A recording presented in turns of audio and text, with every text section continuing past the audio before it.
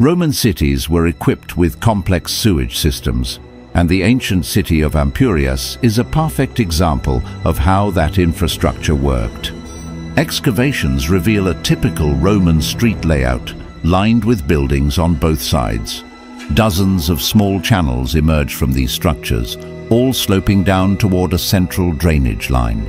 These channels carried wastewater from the houses and shops directly into the main sewer running beneath the street. This central sewer also collected rainwater through a series of stone sinks placed at regular intervals. These drains captured runoff from the roofs and the road itself, funneling it underground. All of the channels were originally covered. The main sewer was sealed with large stone slabs, forming the base of the street, which featured a paved surface and raised curbs on either side. Buildings here often had commercial shops on the ground floor and living quarters above, a common Roman design.